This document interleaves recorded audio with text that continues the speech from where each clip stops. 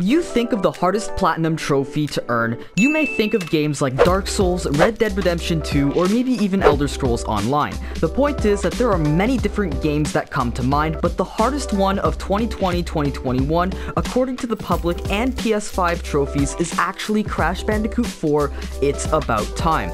This platformer, following the story left by the Insane trilogy, pushes players to their limits by not only upping the difficulty and mechanics of the later levels, but also forcing you to earn all 6 gems on each level 3 times.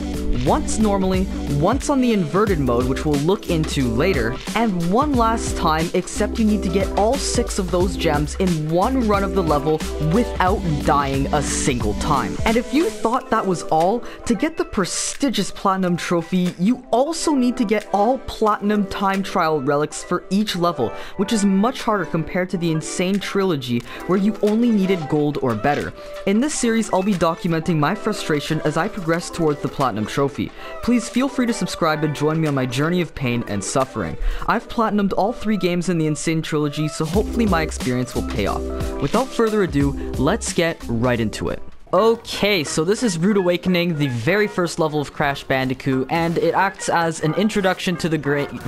Can I speak English? It acts as an introduction to the game. It's super simple. There are no hidden boxes anywhere. That's right. And the hidden gem is actually super obvious. So it's really just gonna be a cakewalk. Basically, just don't die. And if you do die, then you're kind of a bot. And because I said that, I am most likely going to die. So after the rail grinding section, there's just a couple of boxes here. It's also important to be noted that on rail grinding sections, there's a few of them throughout the game, you only have one shot at getting those boxes. Some of the boxes you can just backtrack and grab them, but for the boxes on rail grinding sections, there's no way to go back, so you gotta get them on your first try. And you know what I just noticed? What the hell is that guy doing in the background over there? Oh my god, he's kind of crazy. Anyways, once you get here, this is where the hidden gem is. Once you crawl under this little hut, just jump up and you've gotten the hidden gem. So now we're coming across the bonus level. We're gonna have to do that. It's literally easier than the level itself. So there's only 8 boxes. All of them are extremely obvious. If you miss one, then I don't know what to say. Like, get some glasses. So just like that, that's all 8 boxes.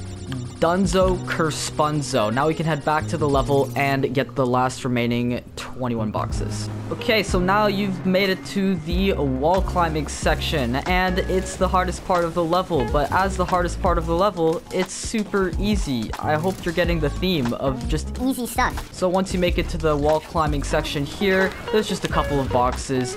They're super not difficult to get. Once you get them all, you're pretty much at the end of the level now. You just got these 3 last boxes at the end here. Pro tip, before you go ahead and beat the level, wait for that TNT to ignite. And once you've done that, boom, 104 out of 104. And just like that, that's the Insanely Perfect Relic. No problems. Look at that. Insanely perfect. I'm just too good at this game. Definitely not because it's level 1.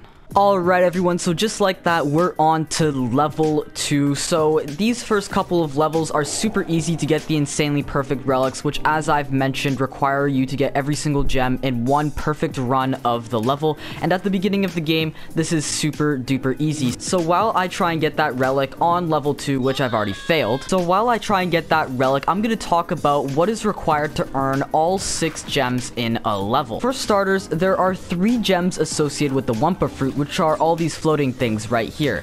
So to get all 3, all you need to do is collect at least 80% of the total Wumpa Fruit on each level, and you will get all 3. That's simple.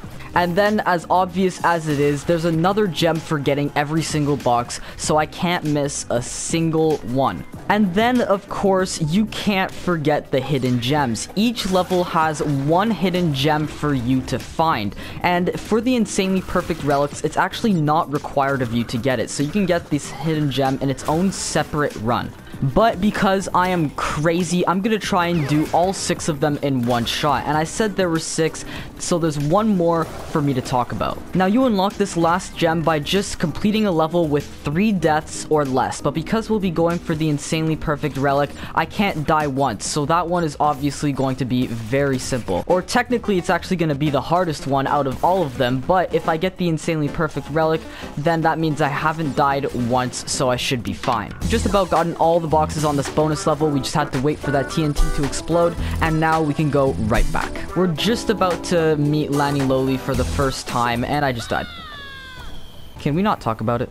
Okay, everyone, so we're back to where we just died. Let's not talk about how I died here. I had to restart the entire level because that's what you got to do for the N.Sanely Percfect Relic. And now, how about we just don't die this time? So it's actually a little bit tedious to get these boxes here. I don't like it at all. I get really nervous on these platforms thinking I don't have enough time before they disappear, but I think I'll be okay. Hopefully I just don't mess this up. But I'm doing pretty well, and I died. I'm doing pretty well. Okay, I finally got all the boxes. Now, if you're curious, this is also where you get the red colored gem, and I'm not gonna show you how to do that. I already have it. It doesn't really matter. I mean, it does, but yeah. So now we've just met Lani Loli, the mask of, like, I don't know. It just phases stuff in and out of reality, basically. And now we have this big mad guy chasing me, so we're gonna have to run. It's not super important for me to get all the boxes here because the guy chasing me is actually gonna destroy him. And the hidden gem is right there if you were curious, so super easy to get. Other than that, you just want to run. Don't die. There's a checkpoint here, so we're safe for now. But not for long, because guess who's back? That's right, it's this guy right here. But I can go a lot faster because I have the triple spin ability. So if you thought we were done, guess what? We're not done because the big blue guy is here to say hello one more time. But this is only level 2, so it's super duper easy. Got a bunch of boxes here, but he'll destroy most of them for us. See that box back there? Guess what? He destroyed it for us. And look at that. We got the gem right there for destroying all the boxes. Simple as that. Now if we look, I should have the N.Sanely Percfect Relic. Took me a couple of tries, but look at that. All 6 gems and the N.Sanely Percfect Relic earned. We are at 2 out of 38, I believe. There's still a ways to go. Alright, so already in level 3, Toys for Bob, the developers for Crash 4, are already introducing a new mechanic, a new mask. This right here is Lani Loli, and is the mask that phases stuff in and out of time, and we will be able to control him. So if I just come over here and grab him, and I press a button, as you can see, things are appearing and disappearing.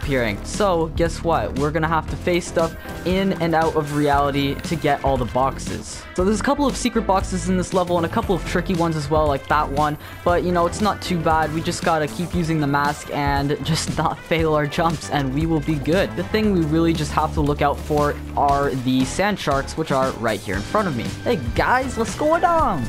Alright, so right here is our first hidden box. It's kind of hard because it's right out of our field of view, but if I jump up a bit like that, you actually still can't see it. How crazy. So to get it, all I have to do is jump up here, double jump, hit it, and then come back down, and we've gotten it. Alright, so we're about to get onto the grinding section of a real grind, and we have to be very careful on this one because if we miss a box, there is no going back without dying. So hopefully I can get this first try. Alright, here we go. We gotta be careful. So we got a box here, and another box there. This grinding section introduces gliding like this, like hanging from the rail. I should be good because this is still not too difficult. I almost missed that box there. We don't talk about it. And there we go. The first grinding section of the level is actually done. I can't forget to get this box all the way up top there. That one is a little bit tricky. It's not too bad, but if you're not looking for it, then you might miss it. And of course, this brings us to our next rail grinding section. I hope I can get all the boxes again. So we got one right here off the start. Easy grab. And now we can transition between these rails to grab the other boxes. Now already I see another one here. So now here we gotta hang out to the side to hit these other boxes. And I missed one. Alright everyone, so I'm back at the rail grinding section. Hopefully I won't mess up like I did last time and get this on my second try. Look at this. So far, it's a cakewalk. It's an absolute cakewalk. How did I miss it again? I missed the same one again. I'm actually gonna be mad. I'm actually honestly going to be mad if I miss that box again. There we go. I actually managed to get it. Okay, and we've finished the second rail grinding section, and that's actually the last one. But now that we're here at this checkpoint by the bonus level, it's actually time for our first super secret box, and it's actually right there at the bottom left corner, hidden in this tire. Toys for Bob, you guys were sneaky with that one. Okay, so now we're on to the bonus level. Really not much to see here. Basically, it's a bunch of TNT. So now we just got to get all the TNT, all the boxes. If we actually die die on bonus levels, it actually doesn't count as a death in the actual level, so I don't have to worry too much about doing something like that. Finally, we just have this last box here to get, and somehow I missed another one. Oh, we had a little TNT box hiding back here. Alright, we got it. It's no problem. Okay, now after you do that, Toys for Bob was sneaky again, and at the start, when I first entered the bonus level pad was over this tire here, and the secret box I got was in that tire. Once you beat the bonus level though, the platform moves to this tire and exposes this one, which has